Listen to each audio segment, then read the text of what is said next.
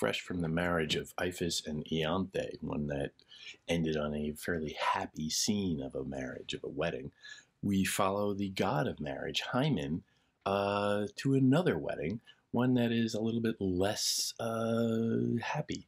In the process, we cross over into Book 10, which is going to further develop and consider these themes of some decadence, even depravity, depending on where you're coming from this, but certainly this consideration of certain social practices and the idea of sexuality and sexual frustration and sexual morphing, if you will, that Ovid is likely seeing in the Roman character, in great contradistinction to the Augustan view of good, solid, conservative family values. Okay. The wedding in question is between Orpheus and Eurydice. Orpheus is the son of Apollo and one of the muses, I think Calliope, and he is known because of the influence of Calliope and also, well, of Apollo, who's god of poetry and music. He is known for his singing voice. He is known for his ability to move people with his beautiful voice, and he is about to get married. But right as this marriage is announced, we are told that the bride, who has not yet been named, curiously, is bitten on the ankle or bitten on the foot by a snake and dies. And that's kind of funny, because after the previous wedding, the previous marriage of Iphis and Ianthe, where the wedding had been postponed so many times and pushed back, and it was this build-up, oh, will they get married, won't they get married, oh, when will the magic day come, oh, not yet, not yet, not yet. And there was so much tension built around that to suddenly have, a wedding day, and again, the bride is not personalized by a name just yet, but to suddenly have that wedding day and the bride dies, it's a funny contrast. It's one of those little twists that Ovid so delights in pulling on his readers. But the death does hit Orpheus quite hard. Orpheus is given to a little self-pity, and he is wallowing in that. But well, that's probably unfair. Accounting for a love that is very genuine, he is quite emotionally destroyed by this in a way that is very internal and remarkably sophisticated in characterization, because the ancient world is not known for a lot of internal deliberation, a lot of internal conflict, or the processing of it. So when you have Orpheus, who is really struggling with something emotional, that is a not entirely new, but significant development in the story of literature. So he gets the idea to go and see her in the underworld, and he goes down and he sees Pluto and Proserpina and whatever, and makes a case that they should give her a second chance, that they should release her, and he makes this case in song. And remember, his voice is beautiful and everything, and it is quite moving to them. And the case he makes is fairly direct and even strikes a fairly dark note. We are all owed to you, hell, or the underworld, death. We are all owed to you wholly. And though we may linger, later or sooner all hasten to this single dwelling.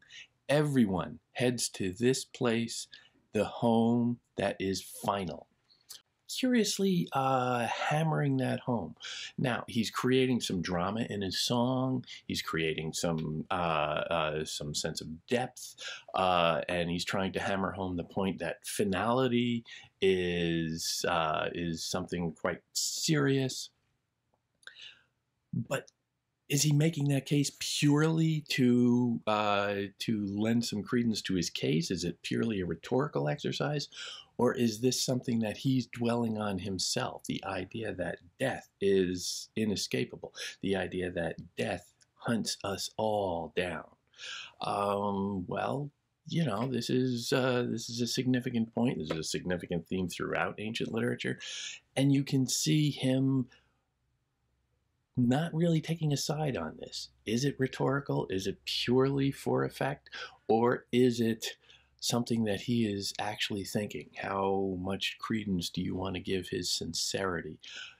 That will color how you see everything that follows with him after that, and really everything right up until the very last line of this poem,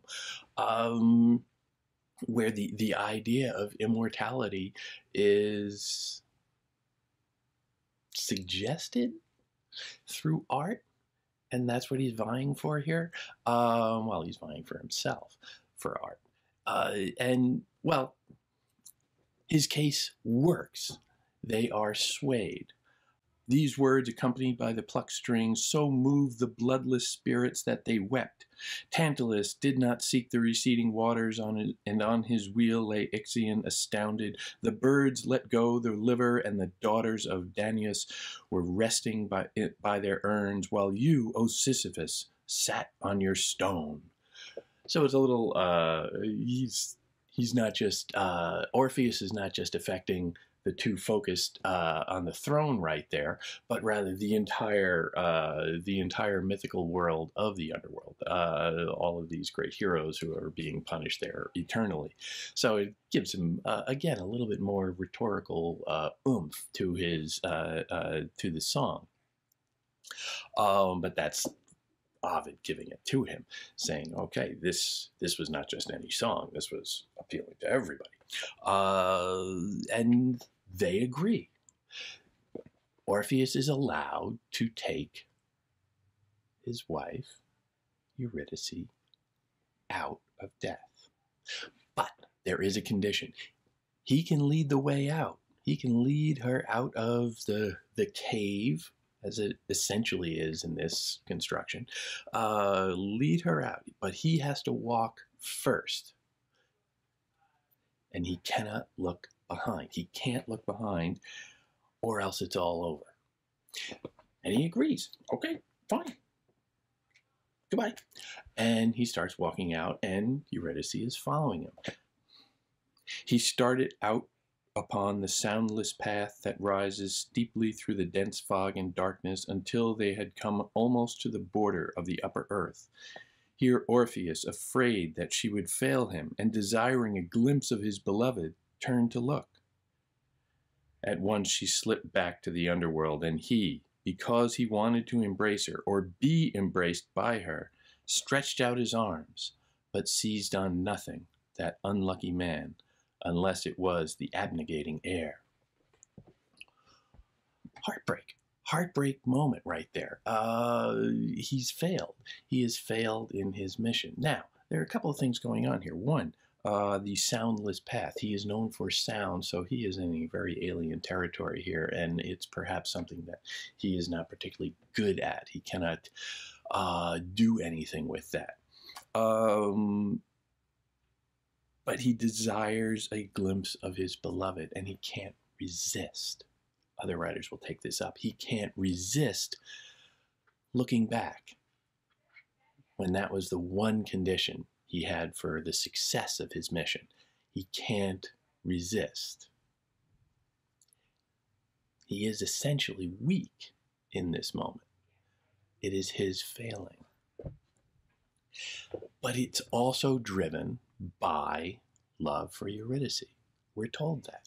He can't resist looking back. He is insanely curious about this to make sure she's there. Maybe he's doubting her.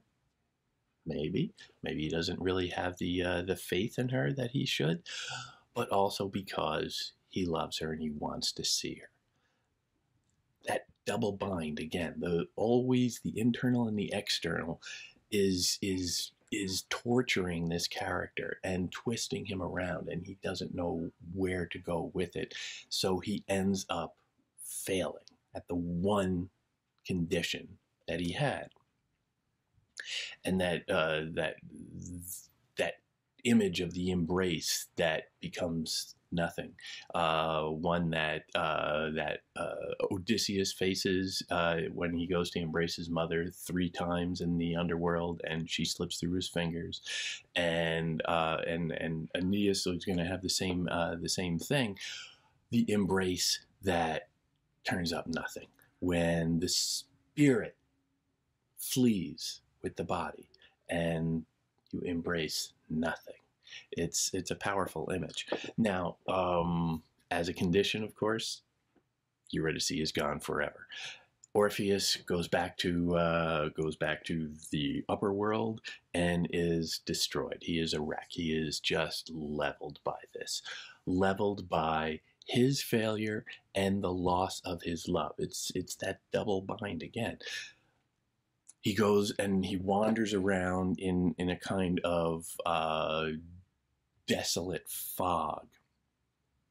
Orpheus prayed, desiring in vain to cross the river Styx a second time, but was prevented by the border guards. For 7 days he sat by the river's banks, unkempt, unshaven, and unfed, with naught but care and sorrow for his nourishment. Complaining that the gods below were cruel, he sought out lofty Rhodope and Haemus, 2 mountains in Thrace, his homeland, and he's wandering the wilderness. He's just leveled. He's just destroyed. He has lost his love. The love that he felt for her has been so overwhelming, so overpowering, it has destroyed him. It has changed him.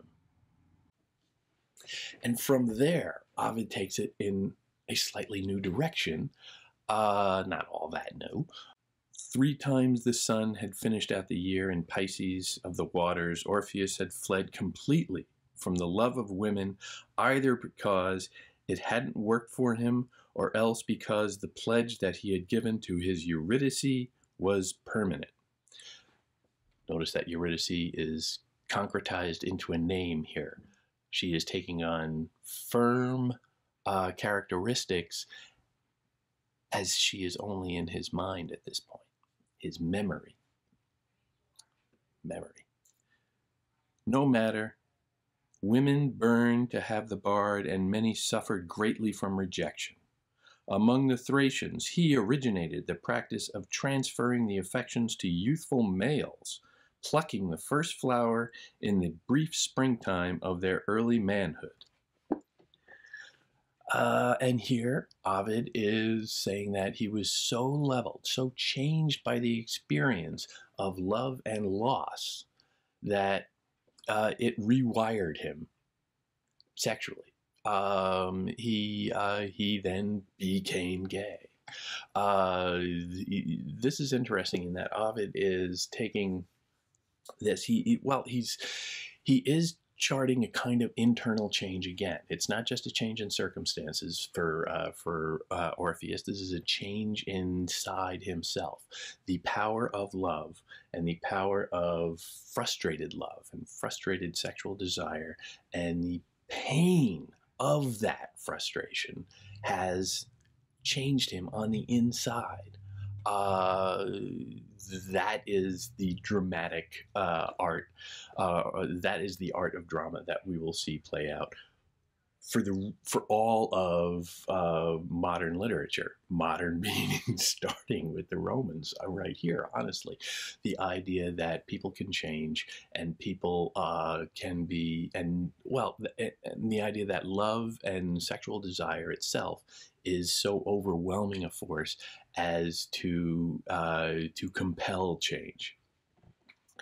Interestingly, Ovid does put this in a kind of historical context.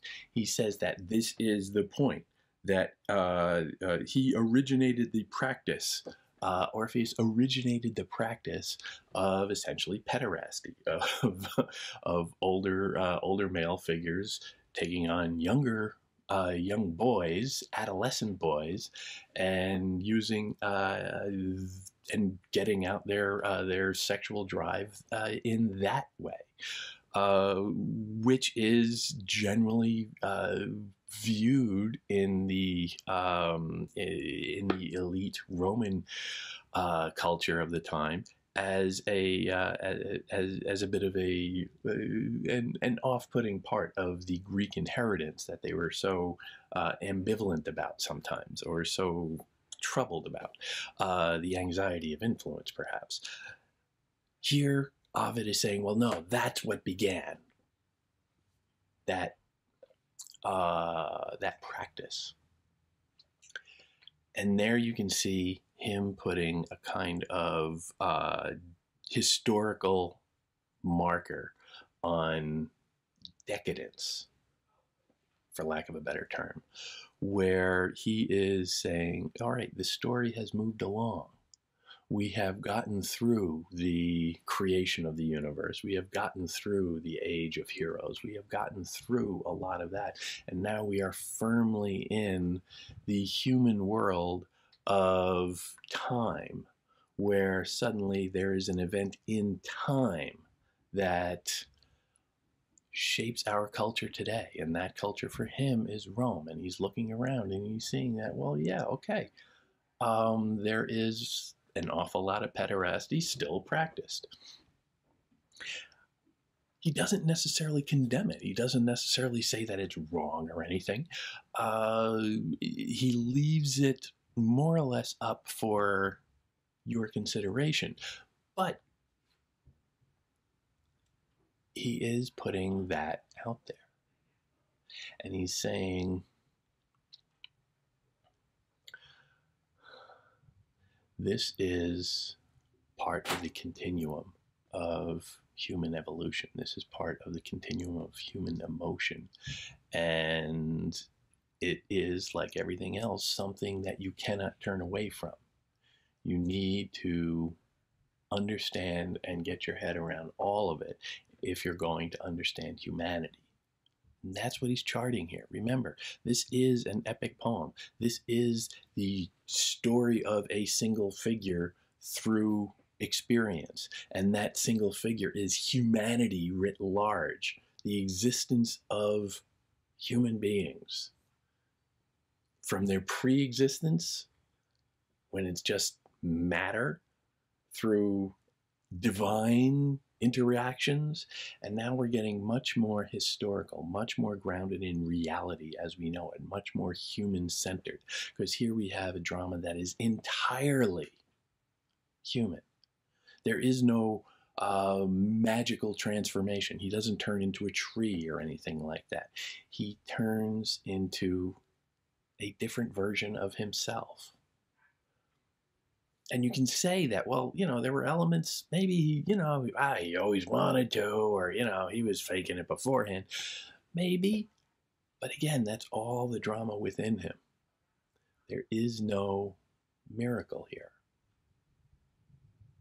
Unless you count the visit to hell. But all of the drama, all of the real change,